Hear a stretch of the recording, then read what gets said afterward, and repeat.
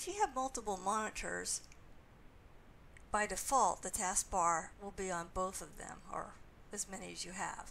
So to change that, go to an empty area at the bottom of your taskbar, right click, select the last option, Taskbar Settings, and now scroll down, and we're going to turn this off, Show Taskbar on All Displays. Blue means it's on, and now it's off. And you see my taskbar has disappeared, because when you turn off Show on All Displays, it only shows on your main display.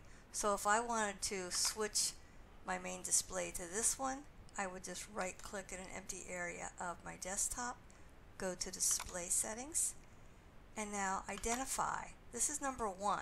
So while I'm clicked on number 1, so select the one you want to be your main display, go down here and make it your main display, and that grabs the taskbar, brings it over here.